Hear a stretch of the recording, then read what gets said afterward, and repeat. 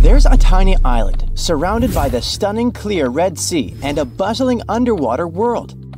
Zabargad, also known as St. John's Island, has no trees and consists mostly of peridotite, which is rich in peridot. And before you Google it, peridotite is a gemstone that has the nickname the Evening Emerald because of its sparkling green hue. Some historians believe Cleopatra herself loved peridots, and that lady could afford any jewels in the world. Geologists believe peridot forms as a result of the spreading of the seafloor. When the Earth's crust decides to part ways, rocks from deep down get pushed up to the surface. That's exactly how our treasure island formed. The African and the Asiatic continental plates bumped into each other, and rocks in the lower crust went above sea level. Peridot also comes from meteorites that have crashed into Earth, but that's really rare. Its color ranges from a brown-green color to yellowish-green to pure green. Yellowish-green is the most common shade you'll see in jewelry. This color is possible thanks to a good amount of iron in the stone. The deposits of this beauty are spread all across the world, from Vietnam to Arizona and Hawaii, Tanzania, South Africa, Sri Lanka, and Norway. And then, of course, there's Zabargad. So, this place is geologically unique as it's an island built of uplifted mantle, and it's also the oldest and longest known source of peridots in the world. The first people came here for the gemstones many centuries ago. Famous Roman philosopher Pliny the Elder mentioned in his writings that pirates had discovered Zabargad's treasures in the year 500 before the current era. The beautiful green rocks made their way to Queen Bernice of the Roman Empire. They came from the ancient trading port Berenike on the edge of Egypt's eastern desert. When the city fell in the 6th century, all work stopped, and the island with all its treasures stood alone for hundreds of years. In the 19th century, British explorers found the beautiful green island in the Red Sea and figured out it was the one described by Pliny the Elder a long time ago. Turkey did some mining here in the 20th century. Over just 4 years, they managed to collect over $2 million in peridots. They sent the gemstones to France for cutting. The work conditions on the island were nothing like a tropical fairy tale you could imagine. There was no drinking water for workers, so they had to install a gas-powered water condenser. Now, this territory belongs to the Elba National Park System. Most people come here to see the underwater beauties of the reefs, but if you look above the water, you can still see some beautiful sparkling peridots. If Christmas Island in Australia is on your travel list, plan the trip wisely. If you end up there in October or November when the wet season begins, you won't be able to enjoy a walk around. Red crabs cover the whole island like a blanket. And it's not one of those fluffy blankets you want to wrap yourself into.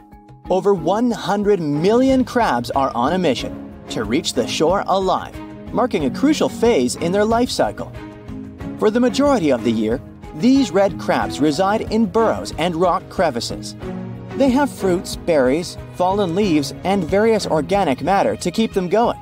But when the dry season is over and the moon is in a specific phase, they know it's time to go. When they reach the coast of the Indian Ocean after several days of migration, they create deep burrows where females will eventually hatch their eggs. Once the burrows are ready, the male crabs return to the rainforests and the females stay at the beach for at least 12 days to keep the family going. The new parents are so smart, they follow the moon to pick the perfect moment with a milder tide to carry their eggs to the water. Once they hatch, the crabs bring their new family members back inland. There, they wait for the rainy season again to keep the circle of life going. To safeguard this magic, authorities close road in areas where crab migration takes place. Japan has a brand new addition to its archipelago. The world's newest landmass literally popped up in November 2023. This unnamed island is just over 300 feet in diameter. It's made of pumice and tuff left by an undersea volcano that kicked off its eruptions in October. The volcanic hustle has quieted down since then, and the waves are eroding chunks of the newly found land. Without lava flows to create a sturdy protective crust over the soft volcanic debris, the future of this freshly formed island is unstable. Similar islands had popped up before but were short-lived and vanished once volcanic activity ceased. An island born in 2021 the same way is still visible today though, so the newborn island might have some life prospects. If not, we're likely to see more territories like this. Japan is super rich in active volcanoes on land, with over 100 in its collection. If you make friends with the Uros people living in the Lake Titicaca area and ask them for their address to send a postcard, they will have a hard time answering. Their ancestors from more than 500 years ago came up with a brilliant invention to protect themselves from the Incas. They built islands from totora roots and reeds that could be moved away from danger deep into the lake.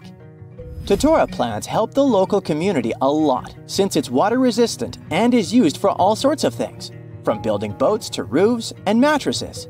The islets are even edible, and the flowers of the plant they're made of are used for tea. So there are around 120 islets still preserved, and over 1,000 people can live on them. From 2 to 6 families share one islet home. Since there's no need to run away from the Incas anymore, they need to make sure the islets stay in one place. Every 15 to 20 days, the reeds forming the islets decay and need to be replaced. To prevent constant drifting, locals use eucalyptus rods as anchors, firmly securing the islets. Despite their small size, these islets have 2 spoken languages. The residents craft their fabric and create stunning outfits. Solar panels provide sufficient power for them to have light and even TVs. The main islet has a radio station, and the locals have embraced tourism. You can make a reservation online and experience the floating life yourself. Some islands pop out of nowhere, and others disappear without a trace. One of the most famous so-called phantom islands is High Brazil off the coast of Ireland. Before you ask, no, it doesn't have anything to do with Brazil. High is a variation of I, which means island, and Brazil comes from the root bres, meaning mighty, great, beautiful in Irish, and it gave the name to one of the local deities. This tiny mist-covered island was first mapped in 1325, but later attempts to pinpoint its exact location didn't come to one result. So, legend has it that the island appears only once in 7 years, and even those who claim to have seen it say they had just sailed right through it without bumping into any land. Captain John Nisbet shared the story of how he had not only spotted High Brazil, but got stranded on it with his crew. According to him, the island boasted a castle and was mostly uninhabited. There was even an encounter with an ancient grave gentleman who shared the island's ancient history over a lavish feast. In the late 15th century, a series of expeditions set sail from Bristol to find the famous island. All attempts failed, and High Brazil disappeared from the maps in 1865. We might never find out if it was there in the first place, but it's a beautiful story anyway. No one expected such a strong storm. It's too dangerous to sail back to the land because of high waves and winds. But suddenly, you notice a small green island nearby. You and your friend are about 25 miles off the coast of Brazil. You were fishing and didn't notice black clouds obscuring the blue sky. You're approaching the unknown island and see a Coast Guard boat behind you. People from there are screaming something to you, but you can't make out the words because of the thunder. They tell us we should stay away from that island, your friend says. Despite the warning, you still sail since there's no other way out. Around the island, you notice sharp rocks sticking out of the water like knives in the dark. Now you realize what the Coast Guard warned about, but it's too late. Your boat hits a rock. The bottom is pierced. You start to sink. The rain and wind are getting stronger. Both of you fall overboard. Then darkness comes. You wake up in the morning because of the scorching sun and a dry mouth. Your friend and the wrecked boat are lying nearby. Apparently, you'll have to wait for rescuers to get out here. Now, in the light of day, you can see how dangerous the island's coast is. It's surrounded by rocks, and you're lucky you've survived. Getting out of here will be difficult. Together with your companion, you decide to look for coconuts and bananas. Your friend goes to the wreckage and pulls out a bag of medicine. Then, both of you leave the sandy beach and enter the dense jungle. A couple of steps later, you hear a strange hiss. You see your friend. His eyes are filled with horror. Goosebumps run down your back. You feel something alive crawling under your feet, and there's a lot of it. You look down and notice slithering snakes. There are dozens of them. They wrap around your legs, get into trees. They're everywhere. Don't move, your friend says. I think I know where we are. You want to ask him a question, but fear takes away your voice. He reads your face and answers the question. We're in one of the most dangerous places on Earth, the Brazilian Snake Island. These are not just some ordinary snakes. This is the golden lancehead, one of the most venomous reptiles in the world. You can find them nowhere else on the planet except for this land. They evolved here naturally, without other snake species intervention. That made their venom 5 times stronger than the venom of ordinary vipers. They're practically the only owners of this island. Nowhere else in the world will you find such a concentration of creeping reptiles on such a small piece of land. And now, they're glad that 2 big lunch meals have arrived. There's little chance of survival, but you're gonna try. The first thing you need to do is get out of your stupor and find a thick stick. This is your best tool right now. If you encounter a venomous snake, the best you can do is retreat slowly. But this time, there are too many of them. They're aggressive and hungry. Together with your friend, you fight off the snakes with a stick. But there's more and more of them coming. One of them falls on your shoulder from a tree and bites your neck. The poison instantly enters your bloodstream and affects your muscles. It feels like your body is melting. It becomes difficult to move, and your neck swells. Your friend grabs you and carries you deep into the jungle. Here, among the trees, you notice an old lighthouse. Yeah, this building really stands out here. Once a year, the Coast Guard visits it. Your friend breaks down the door and puts you on the floor. You're afraid you won't be able to survive the bite. Fortunately, your friend is a doctor. He injects the necessary medicine and saves your life. You have a few minutes to rest before more danger arises.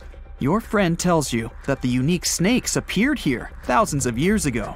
This island was part of Brazil for a long time. Then, massive floods separated it from the continent. This part of the land was cut off from the whole world, which helped the formation of a unique ecosystem inside. Vipers that lived here evolved into golden lanceheads. They quickly became the main masters of the island and destroyed all the other animals. But how did they manage to survive without food, cut off from the whole world? They did it thanks to nature and evolution. This island is a transit point for many birds. They stop here to rest during long flights. These birds become dinner for the snakes. Previously, a snake bite almost didn't harm the birds. They were frightened and flew away, leaving the snake without food. But over years of evolution, the island's owners have developed such a potent poison that one bite was enough for a bird to never take off again. There's also a legend that a pirate hid treasures here a long time ago. And, so that no one would ever find it, he brought snakes to guard his gold. Of course, there's no chest with coins here, but the island is attractive for modern pirates, even today. Golden lancehead snakes are an expensive commodity, so bad people often visit this place to hunt the reptiles. That's why the Coast Guard is always on duty around the island. People are forbidden to visit this place. And even if someone manages to get past the guards, they will have to face the rocks. Only biologists and scientists have permission to study the local fauna. A necessary condition for a visit is a doctor's presence in the team, so they can save people from the snake's poison.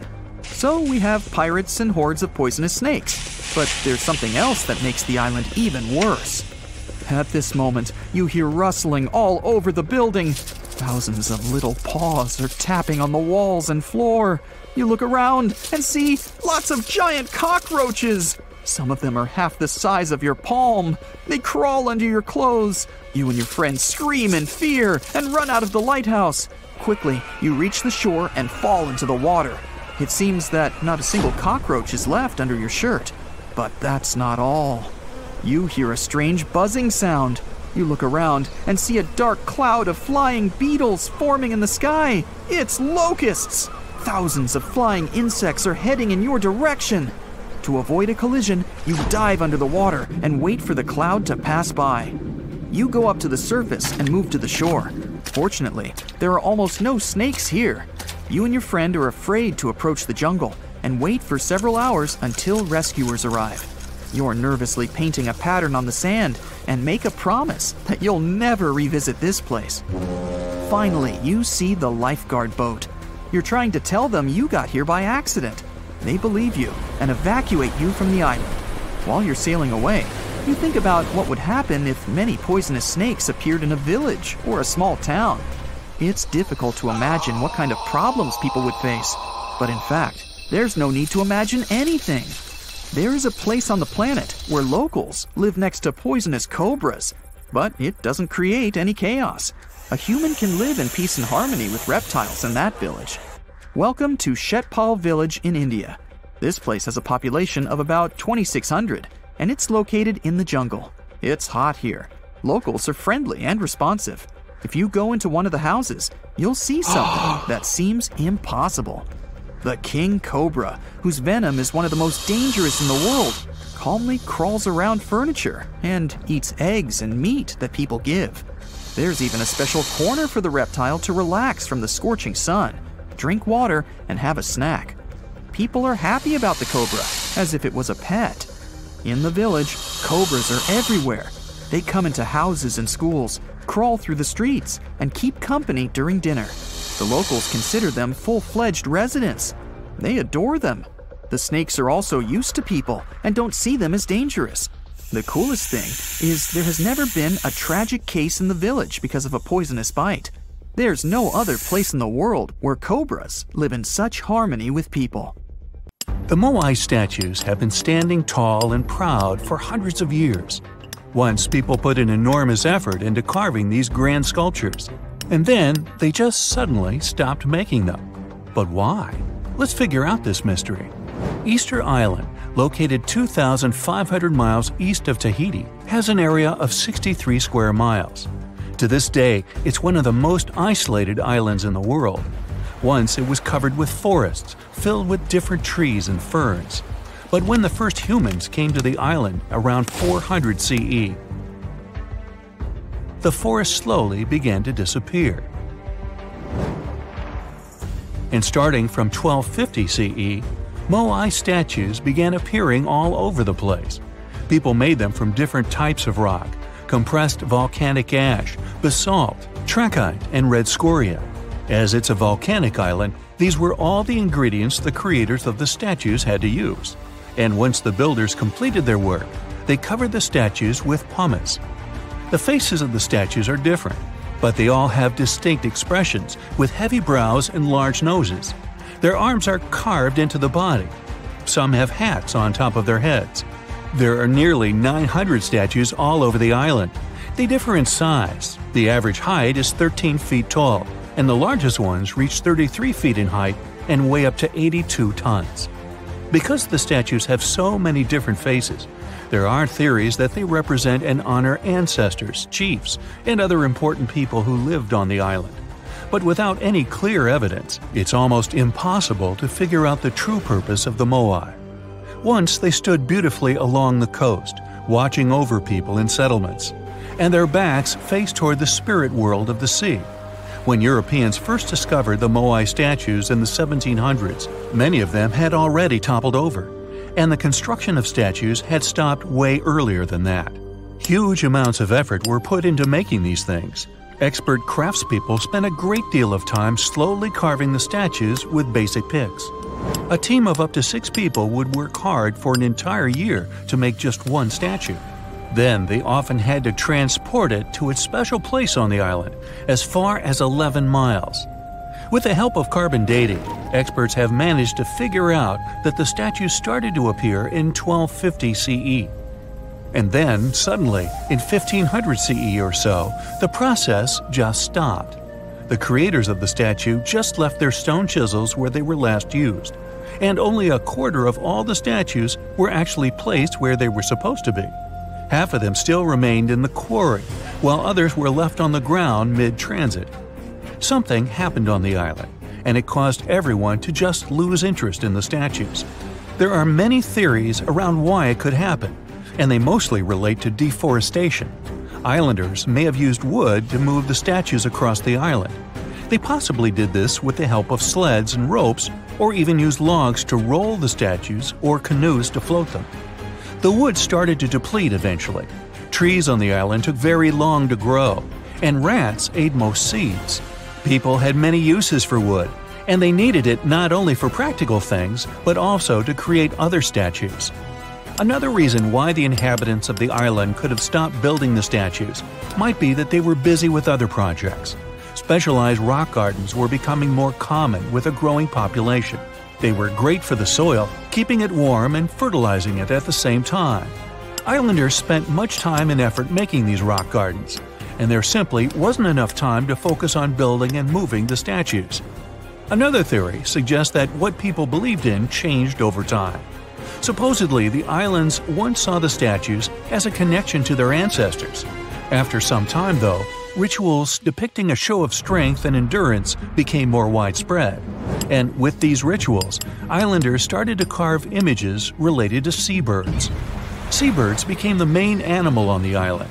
People started to believe that their ancestors looked over them through birds instead of the statues, so there was no longer a reason to build the moai. Anyway, these theories might be true, but the main problem was that the small island couldn't support a growing population. What was once a lush land covered in forests quickly became a barren landscape. For the first few centuries, people relied on forest resources, but agriculture became more important sometime after 1550, when forests disappeared. Tribes that once worked together to build the fantastic monoliths focused on competing against one another instead. During this struggle for land and resources, the moai statues were toppled over because people wanted to reduce their significance. Over the following centuries, all the statues were pushed over, but not all of them deliberately. Many fell naturally after being neglected for so long. Some even ended up in the ocean water surrounding the island, and there they sat for a while. But there was some good news for these statues. They were re-erected, providing a great experience for visitors from all over the world. If you make a journey all the way to this isolated island, the first question you'll probably ask will not be how the statues were made or how they were moved. It will be, how on earth did anyone even make it here in the first place? It was one of the most amazing feats ever. The Polynesians sure did some pretty extraordinary things. From as early as 1500 BCE, these boat-faring people began to explore their world. They used the most advanced marine inventions of their time. They sailed across the ocean in catamarans and outrigger boats, starting in Southeast Asia and inhabiting many more places throughout the Pacific. They lived as far north as Hawaii in 900 BCE and all the way to the south in New Zealand by 1200 BCE. And the farthest journey to the east was, of course, Easter Island. In only a few hundred years, these early sailors inhabited an area of thousands of square miles. They simply memorized where they had already been and, this way, managed to navigate the ocean. They used a wide range of techniques.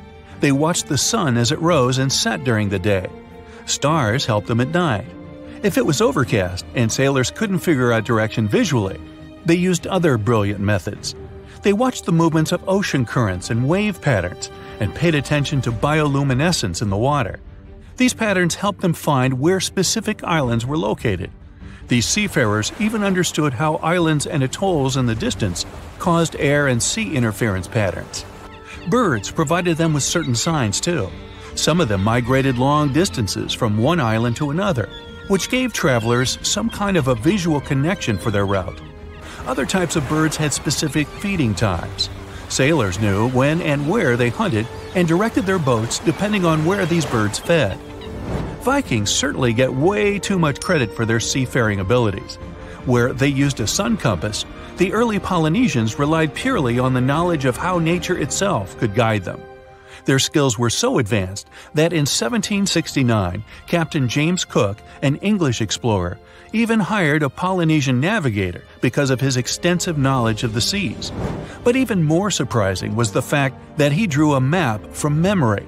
It covered an area that was 2,000 miles wide. In this region, there were 130 islands, and the navigator knew 74 of those islands by name. At the beginning of their voyage, Captain Cook often disregarded the navigator's advice, but toward the end of their journey, he was very impressed. He also recognized the Polynesians as possibly the most widespread nation on Earth. The Easter Island giant heads are so popular that they even have their own emoji. Their true meaning has been a mystery for hundreds of years. But it looks like we at least know how they were built and transported to their permanent location. The moai statues consist of 3 parts: a large yellow body, a red hat or top knot, and white inset eyes with a coral iris. Around 1,000 of them were created. The main bodies of most of the statues were made out of volcanic tuff from a local quarry in what used to be a volcano. The material is easy to carve, but not so easy to transport. That's probably why researchers found over 300 unfinished moai back in the quarry. The rest of them stand in various locations, facing the villages as if watching over the locals. So, it looks like the statues were carved lying on their backs. Then, their creators detached them from the rock, moved them down slope, and set them in a vertical position to finish the work. Once it was done, it was time to get the statue to its platform. Now, if you've ever moved houses, you know how physically hard it is. So, imagine having to move a statue that is about half as heavy as a house without a car or any modern equipment for a distance of 3 miles. The locals must have invented some original way of doing it, and scientists tried to recreate it to guess what it was. They tried pulling moai replicas on wooden sleds. They thought someone could have used palm trees for that purpose, but this theory has been debunked. The most successful experiment so far was wielding ropes to rock the statue down the road in a standing position. This method sounds real because the local Rapa Nui legends mention that the moai walked from the quarry. And, of course, they needed a good road to get there. In the early 20th century, researcher Catherine Rutledge identified an 800-year-old road network on the island. It was a bunch of pathways around 15 feet wide going from the quarry. She thought that those roads were ceremonial and not built just for the statues. She wasn't a famous scientist back then, so others mostly ignored the theory. Several decades later, famous Norwegian adventurer and archaeologist Thor Heyerdahl published his theory. He mentioned that the roads were built exclusively to transport the moai, and some of the statues were dropped along the roads for some reason. But in 2010, researchers found that the statues weren't randomly dropped. They actually reached their final destinations, as they were all set on hidden platforms. Plus, the road floor was U-shaped, so pulling massive statues along them wouldn't be easy. You can still find roughly 15.5 miles of these roads on the island and see them from satellite images. And it looks like Catherine Rutledge was right about them. The roads were probably built for pilgrims to a sacred volcano, and the moai standing by them were sort of signposts. Halfway across the world in southern England lies another mystery made of stone, a massive sound illusion, a symbol of unity, a burial ground, or more. Scientists are still debating the purpose of Stonehenge. It took Neolithic builders around 1,500 years to construct this beauty made of roughly 100 stones standing upright in a circle. Millions of tourists come to see it every year, and heritage protectors were worried about the modern road snaking close to the landmark. That modern road is now sunk into the ground below the grass level. And even though archaeologists assumed they could find an older road under it, they didn't have any high hopes. But when they took off a layer of asphalt, they noticed 2 parallel ditches that were nearly perpendicular to the road. The ditches connected the shortened sections of the avenue, That's what the archaeologists call the ancient pathway leading up to Stonehenge. It proves that the ancient people used to visit the monument for their purposes and probably some ceremonies. Another interesting find during a dry summer was 3 dry patch marks within the stone circle. It looks like they were left there by 3 massive boulders. So Stonehenge could have been a full circle once. In 2021, archaeologists found a Roman road submerged in the Venetian lagoon. The fact that it runs there on the bottom for nearly 4,000 feet is proof that the Romans were here before sea levels rose and flooded the area. It supports the theory that there was an important settlement here centuries before Venice was founded at the spot in the 5th century CE. The ancient Romans were great at many things, and one of them was building roads. And it looks like they weren't afraid to work on the trickiest terrain. Scans have shown that the ancient road was built right on the beach, and it requires some serious skills.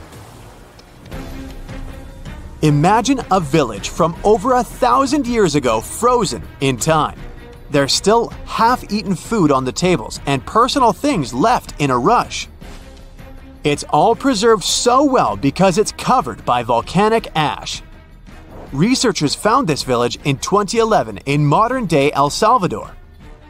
They believe there was a mass celebration in a Maya village called Seren over 1,400 years ago. The whole village was there, preparing the main temple for a ritual when a nearby volcano erupted. The 200-plus residents had no time to rush back to their homes. To save their lives, they had to flee the plaza and run south on a raised road called Sacbe. They managed to escape from the plumes of volcanic ash. In addition to being a superhero and saving all the people, the road had another cool feature. All Sacbe roads had an outer layer of stones, but this one was made of ash. Ironic, isn't it? It proves that the Maya people didn't only use stones to build their roads. Archaeologists discovered several coins in Jerusalem when they were excavating an old street. When they saw the minting dates, they realized the road was built when Pontius Pilate was the Roman governor of Judea. Since he was the local ruler, it's almost clear that he gave the order to build the road. The pilgrims most likely used this road to reach the Temple Mount for worship. The pathway, which was laid with over 10,000 tons of limestone, was almost as broad as a London bus is long. It had been there for 2,000 years. It's not common that you find such a luxurious road, and it's not clear why a Roman governor would spend so much money on the road. It was probably his attempt to make the city's population like him. Plus, it was a great way to show he had both money and influence. The Old North Trail is an ancient highway that the inhabitants of North America used for 10,000 years. First on foot, then with dogs, and finally with horses.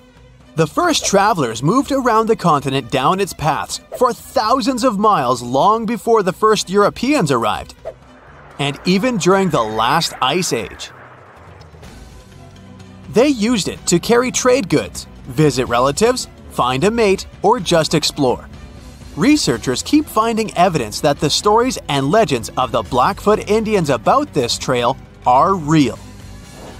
And it could be even the road that served one of the most massive human migrations.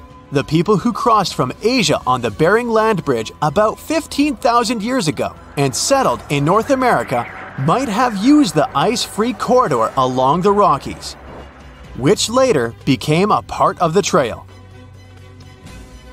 The Nakasendo Highway was built in the 17th century during the Edo period of Japanese history to link Kyoto and Tokyo. The 310-mile-long road runs across mountain ranges and down onto the plain. It was one of the 5 main roads used by the feudal lords and their families to travel to the capital. There were 69 post stations on the route where travelers could stay overnight. The road was built for horses and pedestrians, as the Japanese didn't use carts. You can still walk parts of the route.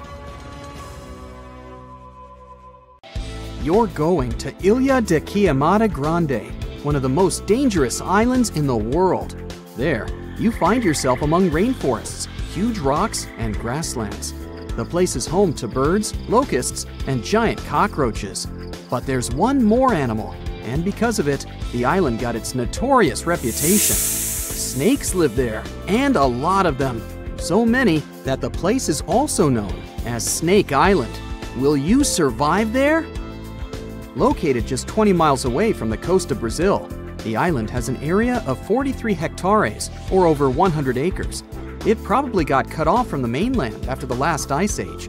The snakes were also separated from most other animal species.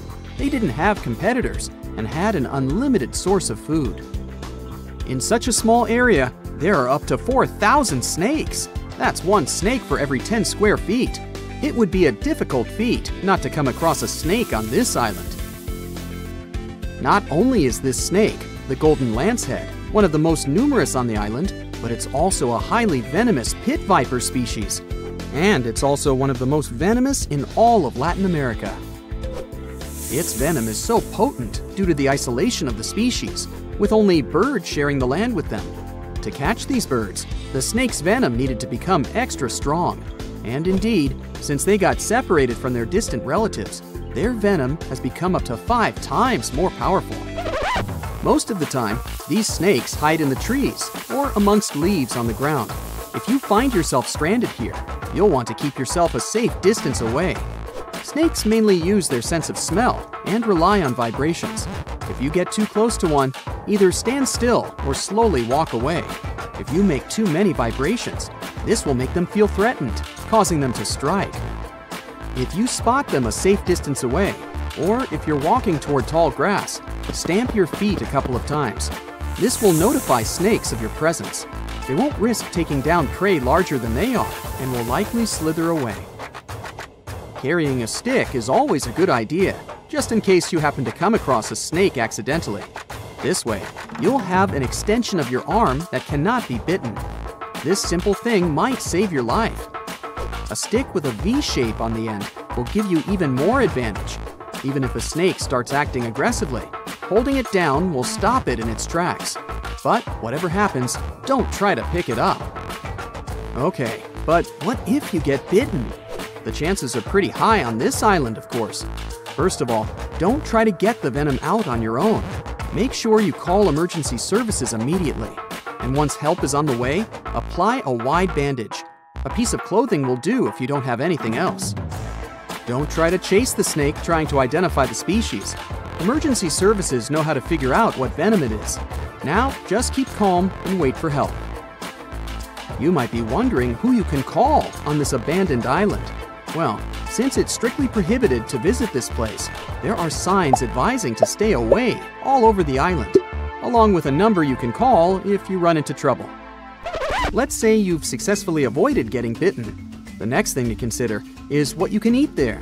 Snake Island was previously known as Ilha de Queimada Grande, where queimada is Portuguese for forest being lit up, or forest fire. The reason for that was the fact that the entire island was deliberately set on fire to make room for a banana plantation. Unfortunately, the banana business didn't turn out to be a success, probably because farmers got sick and tired of snakes. But some banana trees still thrive today, and they can provide you with some much-needed nutrients. You'll also want some protein in your diet throughout your stay. Luckily, along with the snakes trapped on the island, there are also cockroaches. These giant prehistoric-looking roaches come out at night to feed on plants. Get that barbecue started and enjoy the rare delicacy this island provides. A great way to survive on the island is to avoid it altogether. If by chance you happen to be sailing past, keep in mind that this place was once connected to the mainland. Rocks beneath the waves are very likely to damage the bottom of your boat if you get too close. Make sure you keep an appropriate distance when traveling past. Sure, this island is intriguing, but please remember that no matter how close you get to it, you won't be able to see snakes from the boat. You can only see these creatures if you get close enough, which you really shouldn't do. And it's not only reptiles that make this location dangerous. Pirates visit the island quite often. Not the sea shanty singing peg-legged arr pirates, but bio-pirates who come there to capture the very thing that makes it so dangerous. They come there for snakes, to catch them and sell them illegally. Since the island got cut off around 11,000 years ago, the golden lancehead has evolved within its own unique habitat. So, although there are many reptiles on this island, they're still an endangered species. Due to their limited numbers, their value is very high, reaching up to $30,000 on illegal markets, which gives biopirates the motivation to catch them. I can think of better ways to make a living. Anyway, let's say you've got all the resources necessary to survive in one of the most dangerous places on Earth. Do you think you would manage this feat? Perhaps you think it's impossible. You'd be surprised at how possible it can be, if you know what you're doing. It turns out many have visited this scary place before. Research teams often come there. They study the golden lancehead snake, its environment, and its food sources for conservation purposes. But scientists always make sure there's a doctor on the team. There's also a lighthouse on Snake Island. It had been operated by people until the 1920s. Then it became automated. One guess why. Brazilian authorities visit the lighthouse once a year to make sure it's still functional. Locals on the mainland know the reputation of the island, so the stories of people going missing are minimal. But one group of fishers once got too close to the island. As they were sailing along their normal route, they accidentally neared the shore. Their boat hit a rock under the waves and began filling with water. As the boat was quickly sinking, the men had only two options: to try to survive in the rough sea or swim to the shores of Snake Island. It was a hard choice to make. After all, they had heard the stories, and it wasn't just about snakes. Rumor had it that the island was cursed. Regardless of the stories, the fishers chose to take their chances with Snake Island. After making it to the shore, they tried to be careful. Their knowledge of the island could help them survive. Most importantly, they knew to avoid the rainforest at all costs. As the men got hungry, they carefully walked along the edge of the forest, warily collecting bananas. They were mostly sitting, waiting, and conserving their energy. They could only drink water when it rained. It was just enough to sustain them. They slept on the beach, unprotected from the elements and weather. And all the time, they were so close to the comfort of the lighthouse or caves. They were probably overly cautious, but it was either enduring some discomfort or risking their lives for a dry bed. They didn't yield to the temptation. They managed to survive for 3 days without being bitten by a snake. After that, a passing boat finally rescued them. So, now you know, anything is possible. No one expected such a strong storm. It's too dangerous to sail back to the land because of high waves and winds. But suddenly, you notice a small green island nearby. You and your friend are about 25 miles off the coast of Brazil. You were fishing and didn't notice black clouds obscuring the blue sky. You're approaching the unknown island and see a Coast Guard boat behind you. People from there are screaming something to you, but you can't make out the words because of the thunder. They tell us we should stay away from that island, your friend says. Despite the warning, you still sail since there's no other way out. Around the island, you notice sharp rocks sticking out of the water like knives in the dark. Now you realize what the Coast Guard warned about, but it's too late. Your boat hits a rock. The bottom is pierced. You start to sink. The rain and wind are getting stronger. Both of you fall overboard. Then darkness comes. You wake up in the morning because of the scorching sun and a dry mouth. Your friend and the wrecked boat are lying nearby. Apparently, you'll have to wait for rescuers to get out here. Now, in the light of day, you can see how dangerous the island's coast is. It's surrounded by rocks, and you're lucky you've survived. Getting out of here will be difficult. Together with your companion, you decide to look for coconuts and bananas. Your friend goes to the wreckage and pulls out a bag of medicine. Then, both of you leave the sandy beach and enter the dense jungle. A couple of steps later, you hear a strange hiss. You see your friend. His eyes are filled with horror. Goosebumps run down your back. You feel something alive crawling under your feet, and there's a lot of it. You look down and notice slithering snakes. There are dozens of them. They wrap around your legs, get into trees. They're everywhere. Don't move, your friend says. I think I know where we are. You want to ask him a question, but fear takes away your voice. He reads your face and answers the question. We're in one of the most dangerous places on Earth, the Brazilian Snake Island. These are not just some ordinary snakes. This is the golden lancehead, one of the most venomous reptiles in the world. You can find them nowhere else on the planet except for this land. They evolved here naturally, without other snake species intervention. That made their venom 5 times stronger than the venom of ordinary vipers. They're practically the only owners of this island. Nowhere else in the world will you find such a concentration of creeping reptiles on such a small piece of land. And now, they're glad that 2 big lunch meals have arrived. There's little chance of survival, but you're gonna try. The first thing you need to do is get out of your stupor and find a thick stick. This is your best tool right now.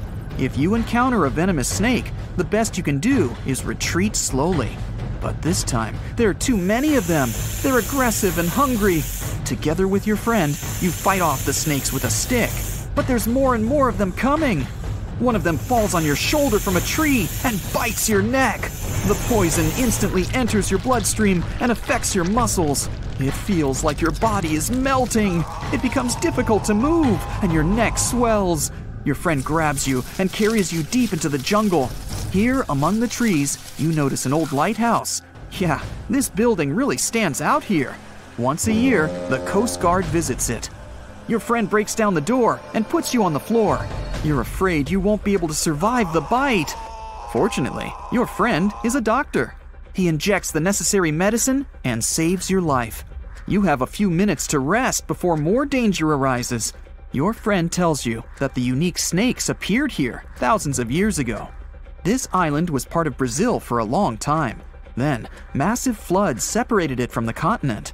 This part of the land was cut off from the whole world, which helped the formation of a unique ecosystem inside. Vipers that lived here evolved into golden lanceheads. They quickly became the main masters of the island and destroyed all the other animals. But how did they manage to survive without food, cut off from the whole world? They did it thanks to nature and evolution. This island is a transit point for many birds. They stop here to rest during long flights. These birds become dinner for the snakes. Previously, a snake bite almost didn't harm the birds. They were frightened and flew away, leaving the snake without food. But over years of evolution, the island's owners have developed such a potent poison that one bite was enough for a bird to never take off again. There's also a legend that a pirate hid treasures here a long time ago.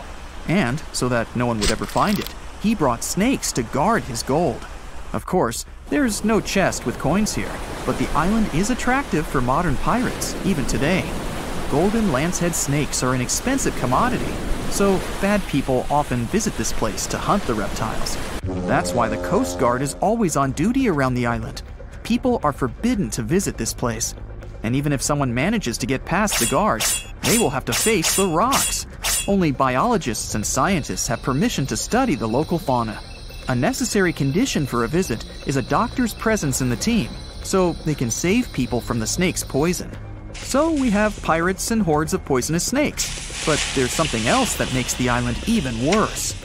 At this moment, you hear rustling all over the building. Thousands of little paws are tapping on the walls and floor. You look around and see lots of giant cockroaches. Some of them are half the size of your palm. They crawl under your clothes. You and your friends scream in fear and run out of the lighthouse. Quickly, you reach the shore and fall into the water. It seems that not a single cockroach is left under your shirt. But that's not all. You hear a strange buzzing sound. You look around and see a dark cloud of flying beetles forming in the sky. It's locusts! Thousands of flying insects are heading in your direction. To avoid a collision, you dive under the water and wait for the cloud to pass by. You go up to the surface and move to the shore. Fortunately, there are almost no snakes here.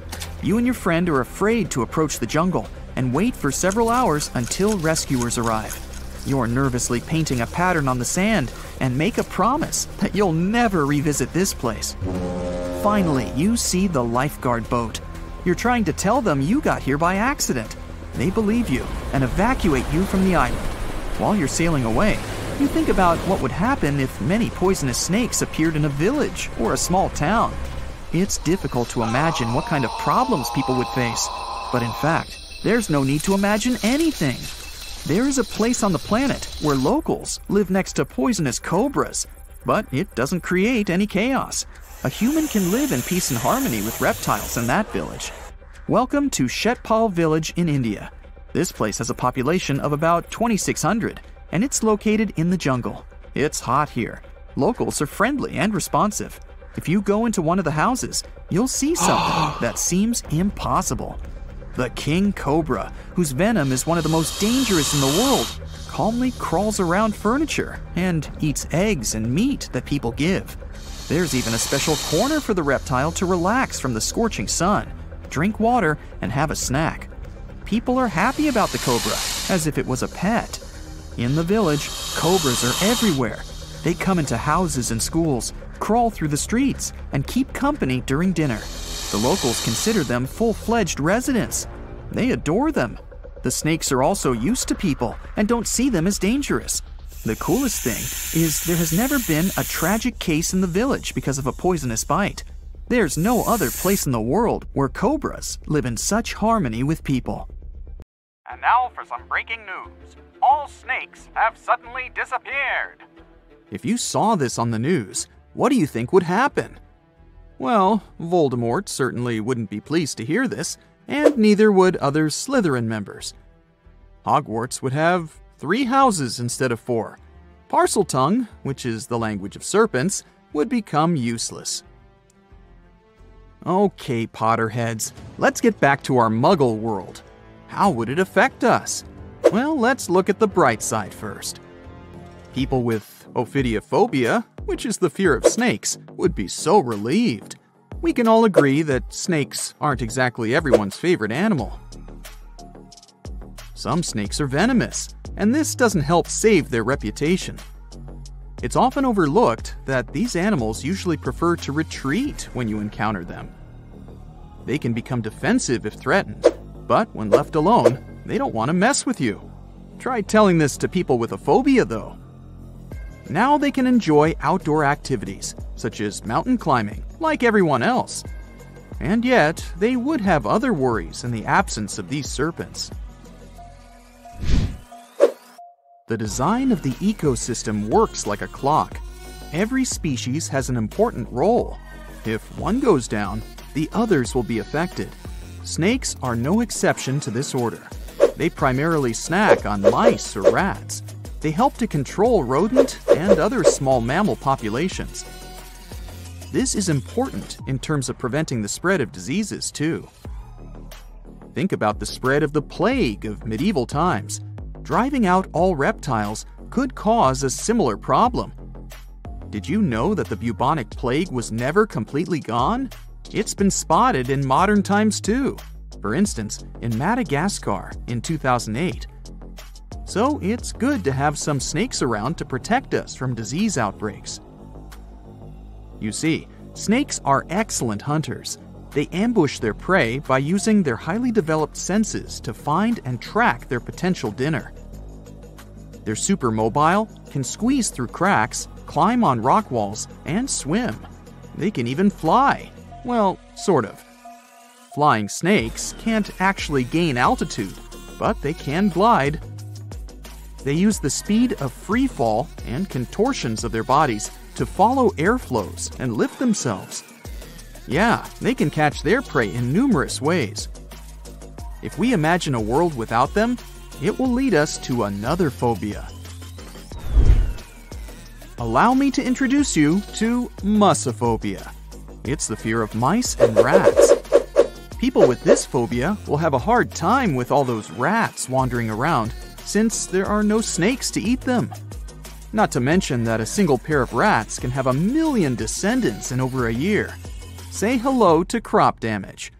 An overpopulation of rodents can lead to a shortage of food and competition for resources. Do I feel the Hunger Games vibes? Oh, and mice wouldn't be our only problem. You can add insects to the list too. Again, without snakes, they'll throw a party in the streets. Reptiles also play an important role in the natural environment and food webs as prey. Mongooses, eagles, and hawks would really miss snakes.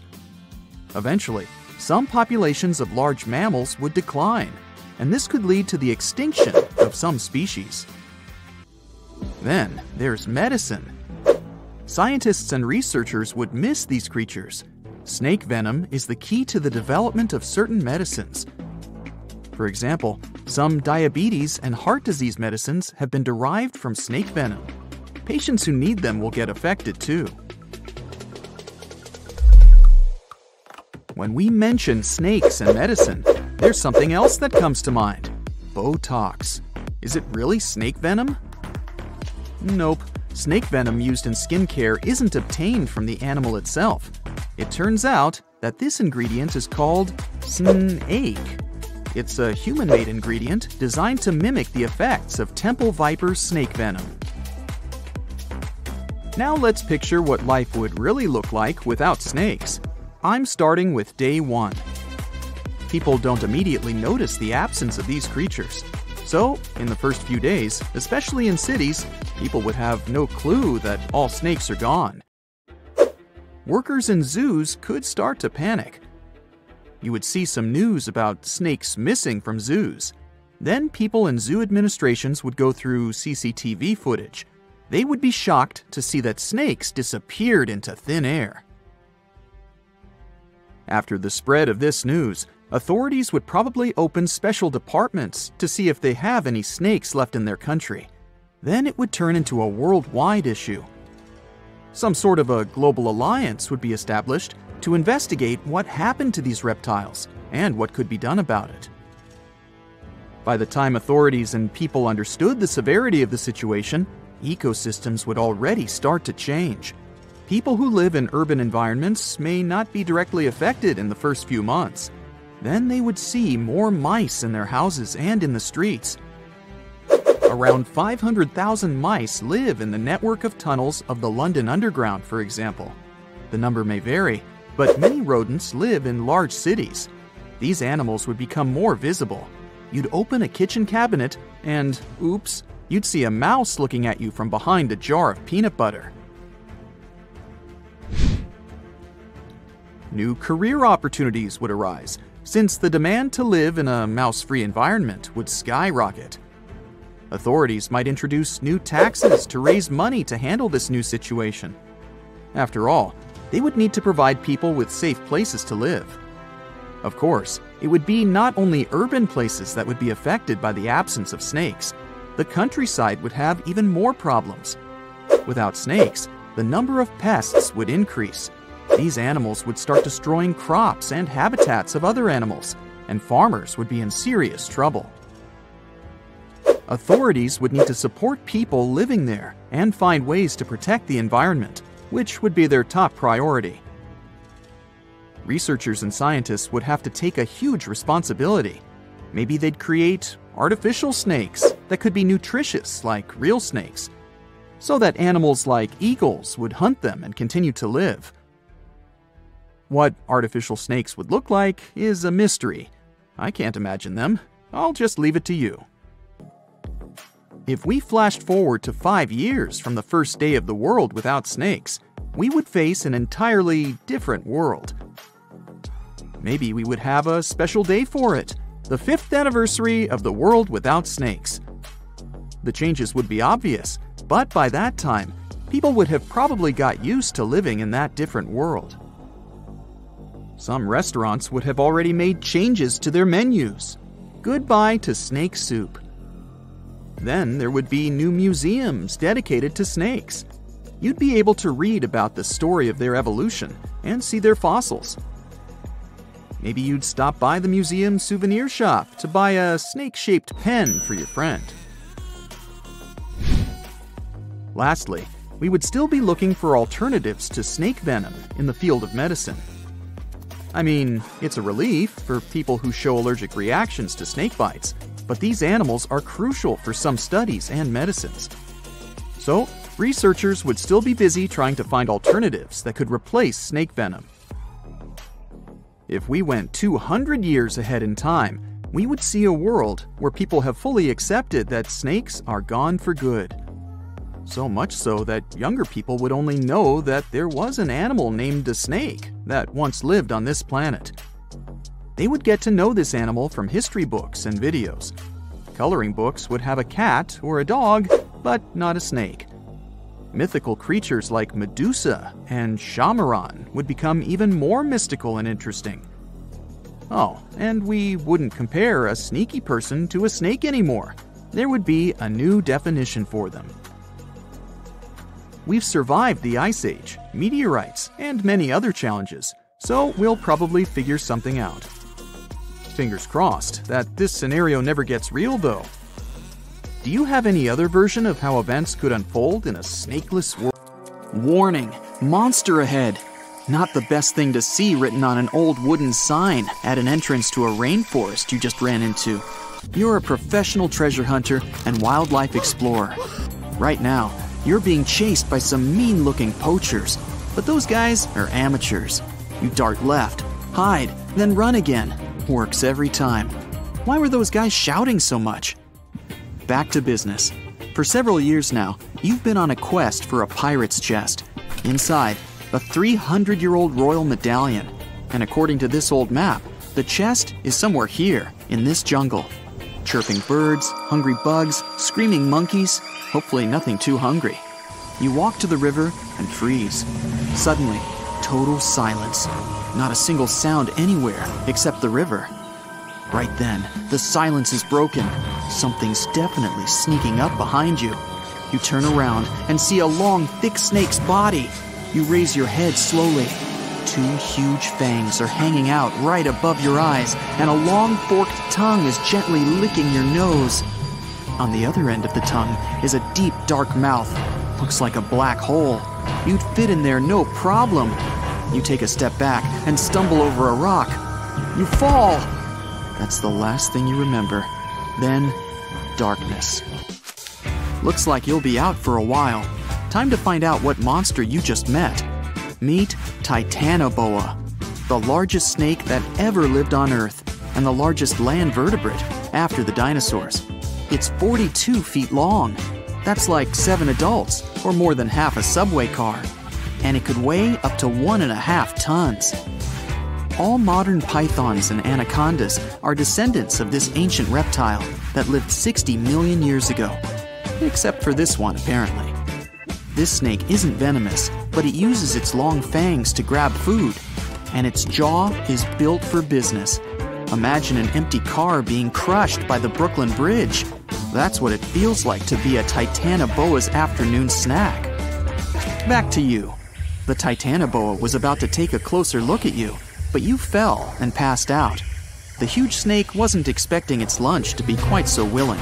It sniffs your body, looks it up and down. You're not a threat, so it doesn't need to squeeze you before... The snake opens its wide mouth and begins to swallow. Snakes have a special jaw, divided into several parts. They're connected by ligaments and muscles. So snakes can open their mouth up wide, like motorbike wide. But today, Titanoboa doesn't need to try so hard. Gulp. Titanoboas use their huge fangs to push food down their throats.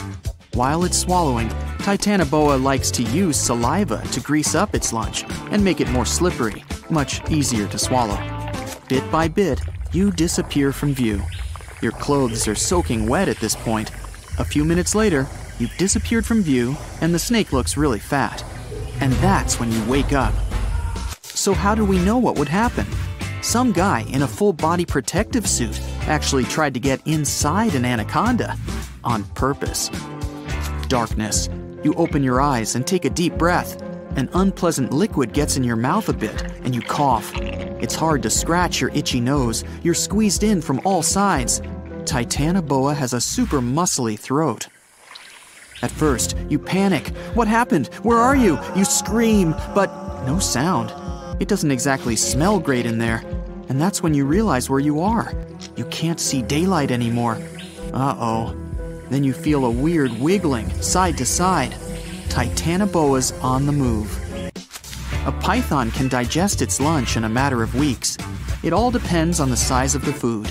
This Titanoboa just ate a relatively small snack. Shouldn't take it more than a few hours. But there is some good news. Since you're not that big, you have at least a bit of space to wriggle around in. You reach into your pants pocket. Your clothes, your hands, they're soaking wet. Nasty. Of course, everything else you brought with you was soaked also. Your map, matches, granola bar. Also, there's not that much air inside a massive snake. You need to conserve oxygen. Finally, you pull out your waterproof flashlight. It still works. Looks like a tiny red room. No doors, no windows. Then it hits you. Your phone. You can just reach it. The screen's cracked, but it still works. But you've only got 4% battery, and there's no signal. You think about the signal flare strapped to your ankle, the ones you use to light up a dark cave and stuff, but you can't reach it. You put all your strength into bending your knees, but you just can't. Suddenly, you notice that you've stopped moving. Snakes like to crawl to a safe resting place after eating a large meal. That's when it starts releasing more enzymes to help it digest its prize. You've got one shot to reach the flare. You need to relax your whole body. You stop moving and start to breathe slowly. You feel the walls around you start to relax too. You have 1 second to bend down and reach for the flare. You go for it. Your hand slides down your leg, past the knee, almost there. You reach your ankle, but there's nothing there. It must have come loose while you were running through the rainforest.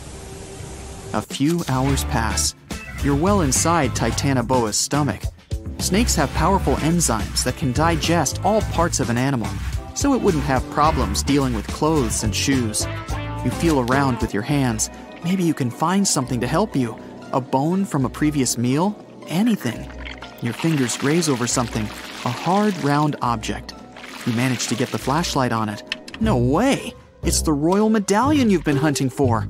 This Titanoboa must be way older than you thought. It must have had a tasty pirate snack about 300 years ago. How did this snake survive so long? Good diet? Plenty of exercise? There's no chance of escape. You decide to write a final message on your phone. Maybe someone will find it after this whole thing is over. You write that you love your family and have lived a happy life full of adventures. You start to cry, not out of sadness, well, a little bit, but mostly because the enzymes are stinging your eyes. It's done. You put your phone back in your pocket and clutch the medallion tight. You found it! How awesome are you right now? You close your eyes and start feeling kinda sleepy. Then your phone buzzes. Someone sent you a text. That means you finally got a signal. You call for help and tell them you've been swallowed by a huge snake. You're saved! But they don't believe you and hang up. Just another prankster. You call back, but your battery's done for. A moment later, the snake begins to move again. You hear strange noises coming from outside. What's going on? You can feel the snake's muscles tense up, like it's getting ready to make a dash for it. A few seconds pass, and then the snake suddenly relaxes. You hear human voices. You try to shout, but you're inside a snake. So like, wham! A human hand grabs your head. Another hand grabs you by the shoulder and starts to pull. Someone came for you. You pass through the throat, and after a couple of minutes, the darkness disappears and sunlight hits your eyes. You're saved! Why did you run away from us? We were trying to warn you. Whoa, that guy looks real familiar. Oh, it's that guy who was chasing you earlier. Turns out he wasn't a poacher. He was a local guide. Apparently, locals are always pulling lost tourists out of Titanoboa's stomach. They usually just give the snake something to make it sleepy, then pull, pull, pull. You hug your saviors and thank them for their help. You're never going back to that rainforest, that's for sure. A smile spreads over your face, and you reach into your pocket to feel that sweet gold medallion. No! It must have fallen out! That means it's still stuck in the snake's stomach. You look at the rescuers and ask, "You mind if I pop back in there real quick?" Back in 2009, people in Ishikawa, Japan saw a kind of rain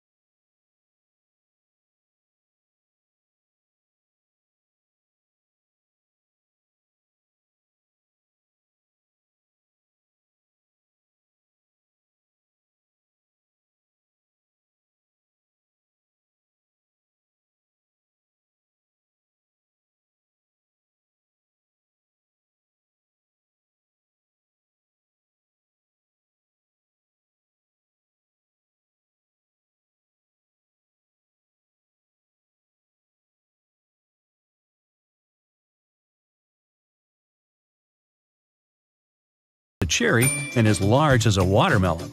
During the night, you can see dozens and sometimes even thousands of fireballs. Scientists don't have any solid explanation why it happens, but it's probably flammable gas released by the marshy environment. Still, a local superstition claims it's all because of a giant serpent living in the Mekong. Tornadic waterspout is a tornado that doesn't occur on land, but on water. The speed of the tornado can be really high. The water is collected and partially pulled up. It manages to pull fish and even turtles up into the air. Actually, raining fish can also be explained by this weather phenomenon. The same might happen on the snow, too, but it's really rare. There are only 6 pictures of snow spouts, 4 of which were taken in Ontario. This weather phenomenon requires that the water is warm enough to produce fog while the air temperature is really cold, next to impossible.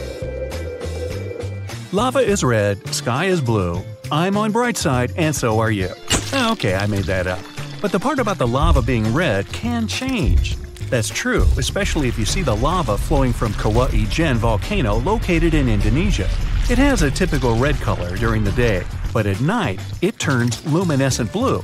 No mystery behind it, just tons of sulfuric acid. This volcano also has the largest acidic crater lake in the world. The water there is so turquoise, you want to jump in immediately, but you probably already guessed that you should never ever do that.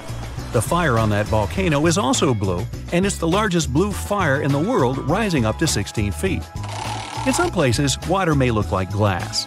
White salt ponds might look like windows or even portals to the world underneath. They have their look because of salt evaporation, and such lakes can be found in France and India. But the Cargill salt ponds in the San Francisco Bay Area look even crazier because of vibrant colors. The shades vary. It can be deep blue, grass green, orange, crimson, vermilion, and even magenta. The color difference is all about the different levels of salinity and tiny microorganisms living in those ponds. On the shore of the Baltic Sea in Kaliningrad District, Russia, there's an enigmatic national park called Dancing Forest. The pine trees are all crooked and twisted there. The forest didn't appear until the early 60s, when the pines were planted to make the dune sand in that area a bit more stable. It's probably the unstable sand that made those trees twist that way. Another reason why those trees are so crooked might be strong winds. Some people claim it has something to do with supernatural powers. They say this forest is a place where positive and negative energies meet. Locals believe if someone climbs through one of the rings in those trees, it'll add an extra year to this person's life. The throbbing hum in Taos, New Mexico has driven locals crazy since the 1990s. Low-frequency hum doesn't let you sleep normally. Even though scientists tried so hard to find the source of the hum, they failed. They blamed it on mechanical devices and even animals. The West Seattle hum, for example, was related to toadfish. Different variations of hum were also heard in the UK, Australia, and in some areas of the United States. Luckily, only about 2% of the world's population can hear it. Noctilescent clouds, or simply night clouds, are so rare because 1. They only form in summer, and 2. They can only be seen at latitudes between 50 and 70 degrees, both north and south. To see those clouds, the sun should be already below the horizon, but the clouds still have to be in sunlight. It's possible for the highest clouds in the atmosphere, which are located about 50 miles up. We can't see them during the day because they're too faint. Fairy rings, also known as elf rings or pixie rings, are the enigmatic rings of mushrooms that appear in grasslands and forested areas. Scientists can't explain why these fungi can form nearly perfect circles. But the superstition claims that fairy dances would burn the ground, causing mushrooms rapid growth. In fact, it's partially true. The mushrooms grow in places where grass withered. The Amazon River, one of the longest on our planet, stretches for 4,000 miles, which is more than a drive from Vienna to New Delhi. But there's one river in South America that beats the Amazon River twice. First, it's wider. Second, nobody ever saw it. It's an Amazon underwater twin called the Hamza River, and it runs 2.5 miles underneath. Scientists found it 10 years ago, back in 2011. Don't blink, or you'll miss this rarest weather phenomenon. Red sprites are electrical discharges in the sky that look a bit like an aurora. It's super powerful, about 10 times stronger than any regular lightning, but it lasts just a couple of seconds. They were first photographed in 1989, and there are still very few photos and video recordings of this lightning. To make a video that can clearly show red sprites, it should be at about 7,000 frames per second. Well, I'm out. You're hiking in the wilderness, looking for a safe spot to set up camp. All you can hear are leaves and branches crackling under your footsteps.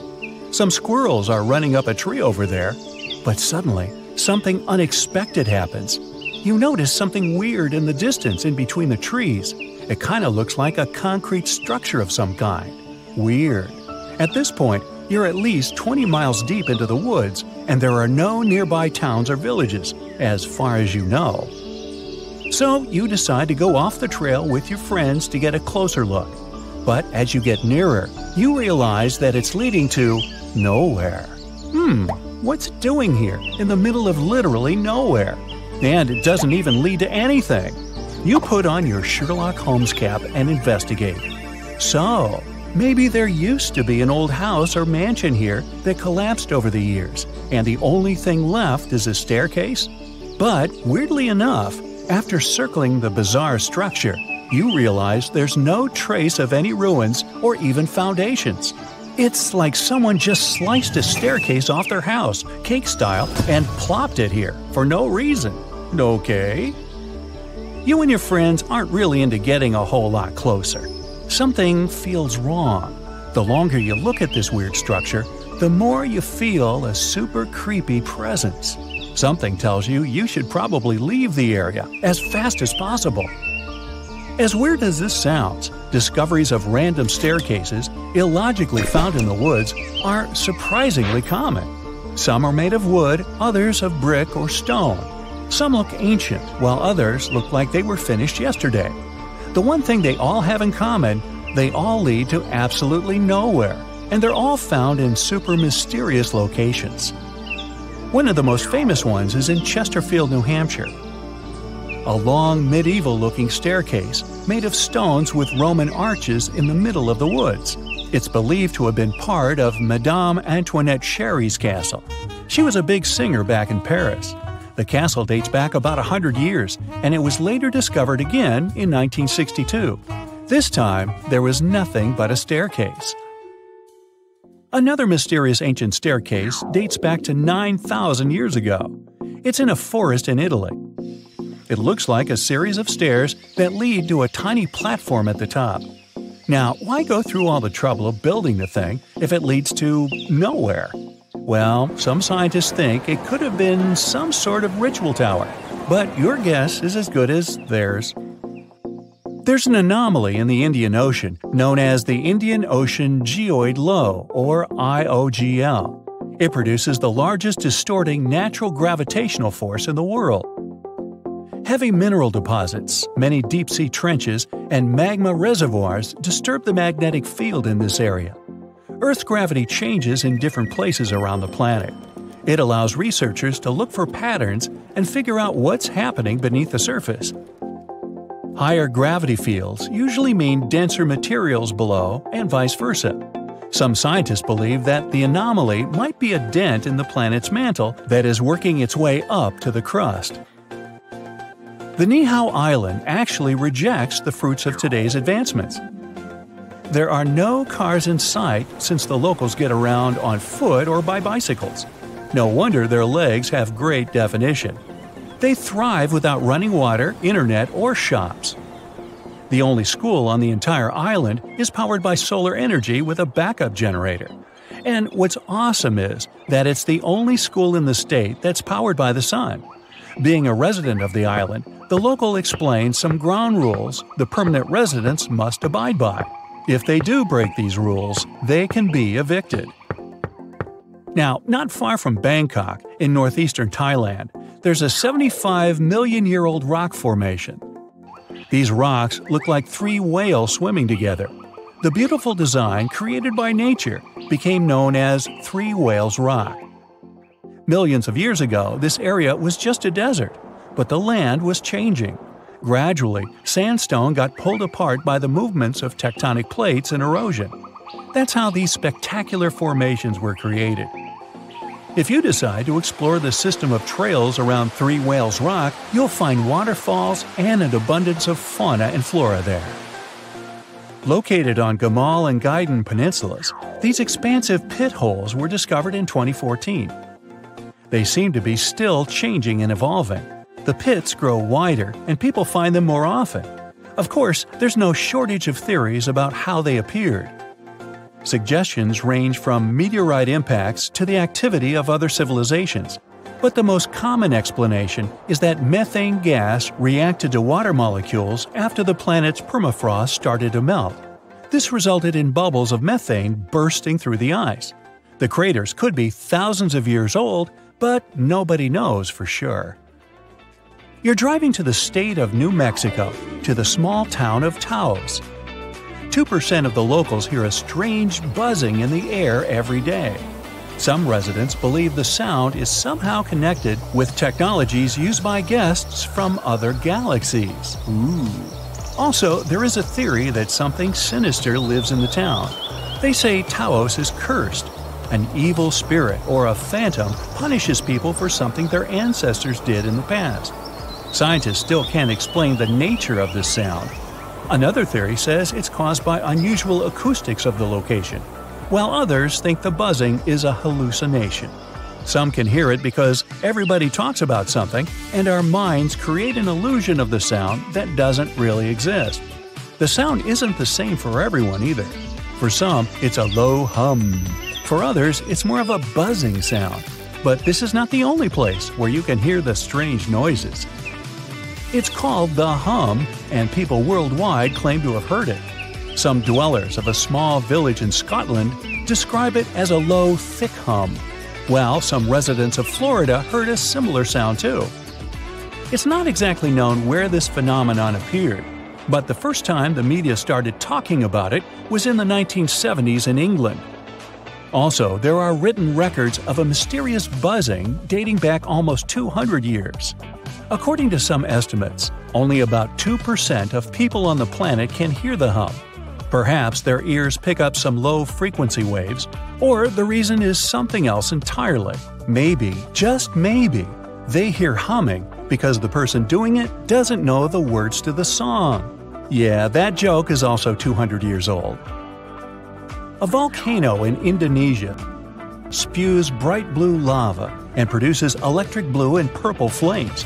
This phenomenon occurs because the volcano has some of the highest levels of sulfur in the world. You can also know you're near it by its foul stench. But I digress. And when sulfuric gases interact with scorching hot air and get lit by the molten lava, they turn blue. You can also find the world's largest acid lake inside this crater. Yup, it's a real stinker. Underwater rivers and lakes are called brine pools for a reason. High salinity makes the water in them denser than the seawater around. That's why it sinks to the bottom, forming rivers and lakes. Those have waves of their own, and these waves can sometimes lap up against the shorelines. If you went down there in a submarine, it would easily float on the surface of a brine pool. But without a submarine, swimming in such a lake would be too risky. They contain too much toxic methane and hydrogen sulfide. Yeah, I'd pass on that too. But hey, be my guest. Cave of Crystals in Mexico is home to the world's most unique crystal formations. Thanks to super rare conditions in the cave, crystals there grow to unbelievable sizes. The air inside is incredibly humid. The water contains tons of minerals that boost the growth of the Milky White giants. Some of them are longer than telephone poles. Cylindrical snow donuts occur when a wind gust starts to roll some snow across a snowy area, as if making a snowball. If it was a real thing, it would eventually become too heavy for the wind to move. But a snow donut's center is hollowed out. This happens because its inner layer is too thin and is blown away when the donut is formed. This makes the thing lighter than a snowball. That's also why it rolls further. Unfortunately, snow donuts are rare because they need very precise conditions to appear. The Danakil Depression in Ethiopia is probably one of the most bizarre-looking places you'll ever see. It's dotted with neon-colored hot springs, lava pools, and vast salt flats. You've got to be especially careful there. Toxic gases are swirling over hydrothermal fields, and many pools are super acidic. So, don't go swimming until at least 30 minutes after lunch. Just kidding. And finally, there's nothing mysterious about 28,000 rubber ducks found in the sea in 1992. That's when a ship transporting bath toys got lost in the ocean while traveling from Hong Kong to the US. Some of these ducks are still floating in the ocean several decades later. They've been spotted in South America, Alaska, Hawaii, and even Australia. And they make bath time lots of fun. Ooh, rubber ducky.